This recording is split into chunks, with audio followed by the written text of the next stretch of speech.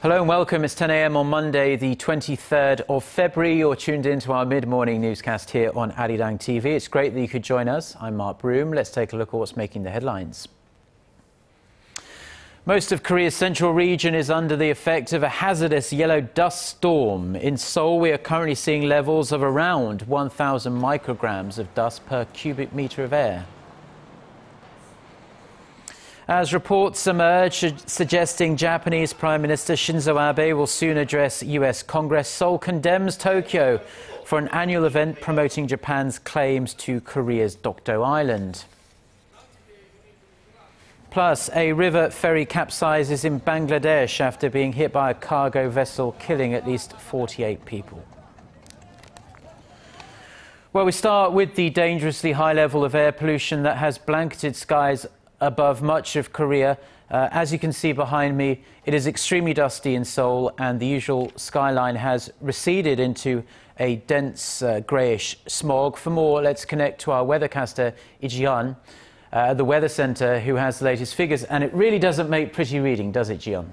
Well, you're right on that, Mark. The capital, Seoul, is covered in a toxic haze of yellow dust. These are particles that blow across from China and Mongolia, and they contain lots of unpleasant stuff, including chemicals, so you don't want to be exposing yourself to it. This yellow dust storm started blowing in late yesterday afternoon and has continued to get worse overnight, particularly in Seoul. And this is the first yellow dust warning of the year. This warning, the highest level, has been issued for Seoul, and advisories are in place for other parts of the peninsula. Now, the level of dust right now is way beyond even the hazardous level. It is essentially off the chart, hitting well over 900 micrograms per cubic meter of air here in Seoul, and it's expected to remain quite high throughout the day today. Yeah, really high throughout the day, and most of the people I've been speaking to say they've never seen it this bad before. You can taste it in your mouth and it gets into your nose if you're outside too long. We hear that lots of schools have cancelled outdoor activities today, as you would expect, but what should we be doing to protect ourselves and our families against the yellow dust? Well, fortunately, we can avoid getting exposed by being outdoors, not only for the elderly young child, but for all the general public. Even when you're inside, close on the windows and drink plenty of water is very important, because by doing it so, it will keep your tears flowing well and prevent skin dehydration. And avoid wearing contact lenses and wear glasses instead, and wash your hands and face, eyes with warm water frequently, and this will help you to stay safe. So please bear these tips in mind and stay safe, everyone. Well, thank you very much, Jian. And most forecasters are saying that the air quality should hopefully be returning to normal by Tuesday morning Korea time, we hope. Now, moving on to the rest of the day's news, and Korea has slammed Japan for a ceremony celebrating its erroneous territorial claim to Korea's Dokdo Island, saying the move is historically regressive. In a statement Sunday, a foreign ministry spokesman said the Japanese government's action makes Seoul question the sincerity of Tokyo's pledge to improve their bilateral relationship this year, which marks the 50th anniversary of the establishment or the normalization of their diplomatic relationship. Japan's Shimane Prefecture promotes its claim to Dokdo every year on February 22nd. The Japanese government sent a vice minister level official to the ceremony. The third straight year it has sent a senior official to the event. The official falsely claimed Dokdo was an inherent part of Japan's territory under international law. And Korea's foreign ministry says it's going to summon a senior diplomat from the Japanese embassy in Seoul to protest this event, and they're going to do that this morning. Now, speculation is growing that Japanese Prime Minister Shinzo Abe will address US Congress when he travels to Washington later this spring. Sources in Tokyo say congressional leaders are leaning towards approving the move, but it could face some resistance from Korean Americans who say Abe should apologize for Japan's wartime atrocities before he is allowed to give such a high-profile speech in the US. Our Son Jung-in reports. A source familiar with the issue says Japanese Prime Minister Shinzo Abe will likely give a speech before U.S. Congress during his planned visit to Washington in late April or early May. The source said Abe strongly expressed his will to a congressional delegation from the U.S. who recently visited Tokyo. Many U.S. congressional leaders, including House Speaker John Boehner, are known to be leaning toward letting Abe speak to Congress. If Abe gets the green light, it will mark the first time a Japanese prime minister has addressed U.S. Congress in 54 years. Former Prime Minister Hayato Ikeda was the last Japanese leader to give a speech before the House of Representatives all the way back in 1961. Before that, Nobusuke Kishi addressed Congress in 1957 and Shigeru Yoshida in 1954. Abe reportedly wants to speak before a joint session of the lower and upper house, something no Japanese prime minister has ever done before. However, some obstacles stand in his way. Many Korean Americans are opposed to Abe's move as he's expected to promote Japan as a country that has followed a peaceful path since the end of World War II. A task force for a Korean council in Washington for women drafted for military sexual slavery by Japan said they launched a petition campaign on Sunday. They will submit a formal letter to California Congressman Ed Royce saying they're opposed to the idea unless Abe makes a sincere apology over Japan's historical wrongdoings first. Son Jung-in, Arirang News. President Park Geun-hye has a busy schedule next month as she is planning a 9-day trip to 4 countries in the Middle East starting March 1st. This will be the president's first overseas trip of the year. Her first destination will be Kuwait, followed by Saudi Arabia, the UAE and Qatar. The presidential office of Cheong Wa Dae says President Park will hold summits with the leaders of each nation. The talks are expected to touch on the fields of energy, construction and medicine, as well as security issues on the Korean Peninsula and in the Middle East. Now, in another sign of North Korea seeking to bolster its ties with Moscow, reports are saying that the North's trade minister is embarking on a week-long trip to Russia. Citing sources in the Russian capital, Seoul-based Yonhap news agency says Lee Yong-nam is expected to arrive in Vladivostok on Monday. Then he's going to travel to Moscow later in the week. It's speculated Lee will discuss the prospects of bilateral economic cooperation with Russian officials. The North Korean minister could also talk about North Korean leader Kim Jong-un possibly attending Russia's World War II commemorative ceremony. That's going to be held in May. The US government says its missile defense capability does not serve the purpose of keeping China in check. The State Department, citing Assistant Secretary for Arms Control Frank Rose, said the US missile defense system aims to defend American territory from attacks involving intercontinental ballistic missiles, but doesn't affect either China or Russia's deterrence. Rose added Washington's ground course missile defense system, which is a key part of its defense, is for countering North Korea and Iran's ICBMs. The comments come after Beijing expressed strong opposition to Washington's interest in deploying its hit-to-kill anti-ballistic missile system, or as it's otherwise known, THAAD system, to the Korean Peninsula. China fears such a move would compromise its strategic security. Now, people in Korea are getting back to their day-to-day lives after the Lunar New Year's holiday, which lasted 5 days this year. But thousands of kilometers away in West Africa, there are still very brave volunteers fighting the Ebola virus over there. And while Korea's third and final support team begins a new operation on this Monday, back here in Korea, medical staff from the first team have been speaking about their experiences in Sierra Leone. Now, Gwon-swa reports. It was a time of fear, sadness, exhaustion, and hope for the Korean medical team that was dispatched to Sierra Leone, one of the 3 West African countries most affected by the, in many cases, deadly Ebola virus. Members of the first Korean team, who are returning to their daily lives after a 3-week quarantine that ended a week ago, recently spoke to reporters about their month-long mission. They said it was a very meaningful experience to have done what they, as ordinary Korean citizens, did. But it didn't come without hardship. They began their day with a routine of putting on their personal protective equipment, which was one of their most crucial tasks. With the mask, the hood, and the face shield, your whole face feels tight, and hearing your own breath from that close doubles the tension. But the hardest part by far was letting their patients go. The first patient I saw die was a little child. That was a shock to me. But as the team leader said, it was all worth it, as the country needs to upgrade its capacity to deal with epidemics like Ebola.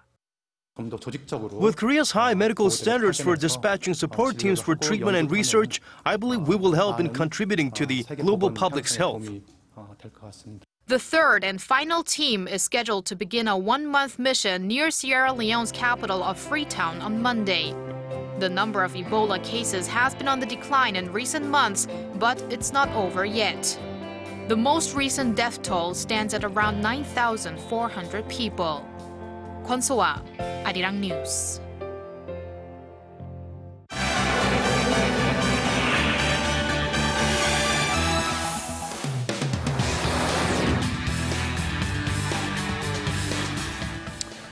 Now, international news time, and a ferry has capsized in Bangladesh, killing dozens of people, and an unknown number are still unaccounted for. For more on this and some other global headlines we're following this Monday morning from Seoul, we connect to Eunice Kim at the news centre. So, Eunice, what's the latest on this Bangladesh ferry? Well, Mark, the sun has just risen on a new day in Bangladesh, a day marked with grief for many families, mourning the passage of 4 dozen people recovered from the waters of Padma River. As of Sunday evening, emergency crew had discovered 48 bodies, and authorities say it appears the double-decker river ferry was hit by a cargo vessel some 40 kilometers northwest of the capital of Dhaka before capsizing. It is not clear how many people were on board, as ferries in Bangladesh do not typically keep formal passenger lists. One official put the estimate at 140 people. An investigation has been launched into the cause of the capsize, with the captain and the 2 crew members in police custody. Bangladesh is no stranger to ferry accidents. A similar accident killed at least 7 people on February 13th. Yes, Bangladesh, of course, has a number of issues, serious issues with safety, especially on public transportation services such as that ferry. Now let's move over to Turkey now, and Turkish forces actually moved over the weekend. They went into Syria to preemptively remove the remains of a historic tomb amid threats by Islamic State extremists to strike it. Yeah, that's right. It's a historic tomb because it holds the remains of Suleiman Shah, who died in the 13th century and was the grandfather of the founder of the Ottoman Empire. Now, this tomb was located in an enclave in northern Syria that Turkey considers to be its sovereign territory. But amid that IS threat, which came last year, Ankara launched a 9-hour operation late Saturday to evacuate the precious remains, as well as the 38 honor guards who had guarded it, to an area closer to the border. Syrian President Bashar al-Assad's government has lost control over much of that region amid the ongoing civil war, but it lambasted the operation as a flagrant aggression. Now, this as the Islamic State group released a new propaganda video, this time showing 21 caged men in orange jumpsuits, who it says were Kurdish Peshmerga forces.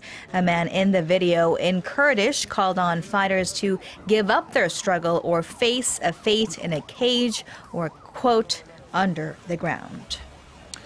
And Eunice, there was a pretty significant disclosure from a US official over the weekend that the US was considering training forces to take part in an offensive to retake the Iraqi city of Mosul, which has been in the hands of the IS group for months now. Right, the de facto capital of the group, you can say. This disclosure came from a senior military official that the Obama administration and the Pentagon are in the process of determining now how difficult it would be to overtake that key city of Mosul, with the aim of launching the operation in April or May before the hot summers hits in Iraq. Now, the incoming U.S. Defense Secretary Ash Carter arrived in Kuwait from Afghanistan just hours ago ahead of his swearing-in ceremony slated for Tuesday. He faces the question of whether to recommend U.S. ground troops in that potential assault.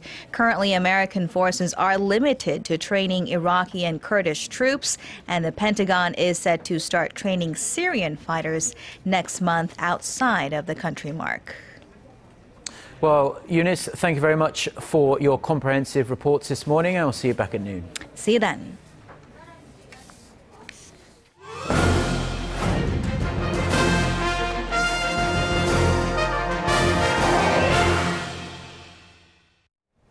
Chinese tourists are visiting Korea in ever larger numbers, and they generally spend a lot of money during their stay, compared to other nationalities at least. So the government is stepping up efforts to accommodate them by building some resort complexes equipped with casinos. For this week's Industry Insight, our Kim Ji-yeon takes a look at the challenges and rewards for Korea's casino industry. Will the opening of resort complexes equipped with hotels, shops, and casinos bring investment and boost the economy? The Korean government is betting it will. It believes it can raise $1.8 billion from the casino industry.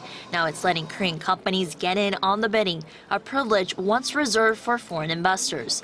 Just last month, the Ministry of Strategy and Finance gave the green light to the development of 2 additional foreigner-only casino and resort complexes in the country's free economic zones. It plans to select the 2 licensees by 2020. Already, the country has attracted investors for 2 complexes on Dokdo Island located in the western city of Incheon. The Korea-based Paradise Group and the multinational casino firm Caesars Entertainment Corporation are each building a resort complex there. Both are seeking to be the Korean version of Singapore's Marina Bay Sands, which raised $5.4 billion in sales last year. But challenges lie ahead if they're to survive in the competition against the massive casino and resort complexes in Macau and Okinawa. But mainly, there's the China risk factor. The income of casinos in Korea is heavily reliant on visiting Chinese tourists. That's because the Korean government currently bans its nationals from all casinos except one. The casino in northeastern Gangwon-do province is the only one Korean nationals can go to. The other 16 casinos rely on those with foreign passports. The tourism ministry says the combined sales of foreigner-only casinos is at around $1.2 billion, similar to the sales at the casino in Gangwon-do. The restriction placed on Korean nationals will affect the competitiveness of the Korean casino industry. The scale and amount of investment in the resort complexes is going to be smaller than in other neighboring countries. Korea is capping investments in its complexes at $900 million a year, a figure far below that of its rivals. Meanwhile, Chinese President Xi Jinping is increasingly trying to root out gambling as part of an anti-corruption campaign. That has raised fears the Chinese government will restrict its nationals from gambling, both home and abroad. Kim Ji-yeon, ARIRANG News. Now staying with some economic news, and it's rather discouraging news, unfortunately, for those looking to get a job this year, as it appears Korean firms aren't likely to recruit many new employees. The Bank of Korea's Employment Business Survey Index stood at 94 at the beginning of the year. That's the highest it's been in nearly 5 years. The index measures whether companies feel they have enough employees or not. The higher the number, the more satisfied the firms feel with the current number of their workers. Korea's employment BSI had been falling since late 2009, but started to pick up last year. More than a third of Korea's largest firms by sales say they will hire a combined 22,000 new employees this year, down 2.3% from a year earlier. Now, every field has a pioneer or a legendary figure for Korean folk music. That person is the late Ji Young-hee. Now, Ji steadfastly guarded, updated and promoted Korean folk music during Japan's colonial rule of Korea and even made inroads into Europe and America. Our Kim Min-ji has a story.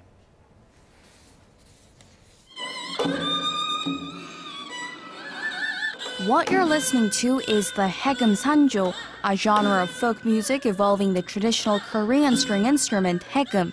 A master of the genre was Ji Young-hee, who was referred to in Korea as the father of Korean folk music. It may not be a familiar name, but Ji, who is honored in his country as an intangible cultural asset, is considered a legendary figure who made great contributions to Korean music. Born in 1909, Ji spent most of his life preserving and developing folk music. Ji Young-hee created jobs for musicians who were mistreated at the time and helped foster an environment for them to be respected. And if it hadn't been for his efforts to transcribe the music, Korean folk would never have existed. Ji also took his passion to the international level.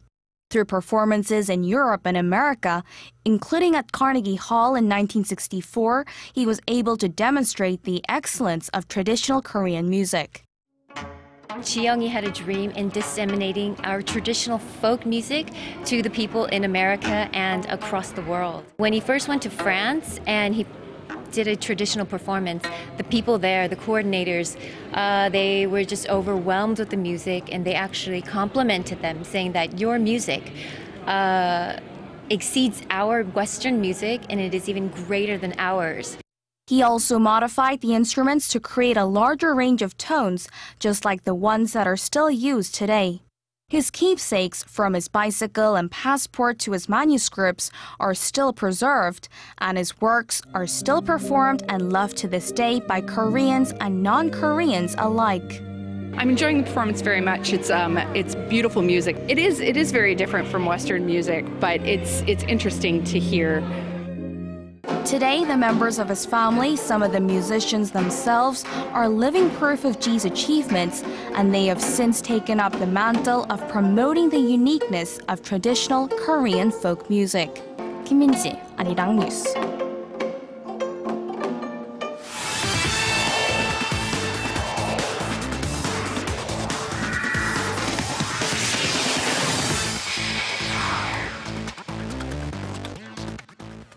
And a good Monday morning to you all as we kick things off in the LPGA, where the Koreans were looking for their third straight victory to start off the new season, going into the final round of the ISPS Honda Women's Australian Open on Sunday. But let's just say it's not 3 straight, but 2.5, if that makes any sense, as teenage sensation and Korean New Zealander Lydia Ko holds on to her lead, shooting a 9 under par overall, including an eagle in the final hole to clinch her first victory of the season. And with the latest win, it's already her 6th title of her career, as Amy Yang comes oh so close for the Koreans in their bid for their 3rd straight, as she finishes 2 strokes behind Lydia Ko in 2nd place. Now, if Lydia Ko was making all the noise in Australia, Pittsburgh Pirates' Kang Jong-ho was doing just the same over in Florida, where his team's currently preparing for their new season. And after batting practice over the weekend, expectations, well, higher than ever. Now, a lot of thumbs up and nice swing Jung-ho comments during his latest batting practice, where the former Nexen hero sent most of his swings deep, including 2 that went over the wall. Now, what was impressive about the swings was that the wind was blowing in, preventing many of the balls to go deep, yet he was on par with some of the big swingers on the team like Andrew McCutchen. Now, Kang also showed that he can spread the ball around, hitting to all parts of the field during practice. Now, while Kang Jong-ho is enjoying a nice spring training with the Pittsburgh Pirates, former Kia Tigers ace Yoon Sung-min is training on his own at the Boris Corporation, as all signs point to his major league career coming to an end even before it started. Now, with Orioles manager Buck Showalter leaving him off the spring training roster, he was instead included in the minor league camp. But the righty decided to refuse the invitation and has been training on his own, hoping for a last-minute invite to the Orioles spring camp. Now, if Yoon Sung-min isn't invited, chances are he'll never step onto the major league mound and possibly return to Korea. Now, ever since the 2012 London Summer Games, Korea has been on fire when it comes to fencing competitions. And with the 4th stage of the FIE Fencing World Cup taking place over the weekend in Poland, Kubong Gil continued its dominance, beating Romania's Tiberiu Doniceu 15-8 to claim the gold medal. Now, with the gold medal finish, he also takes 32 points in the latest world rankings and is the top-ranked fencer in the men's single saber with 240 points. And with that said, that's going to wrap it up for me. This has been SJ. Have a great rest of the day and see you guys again for your sports needs.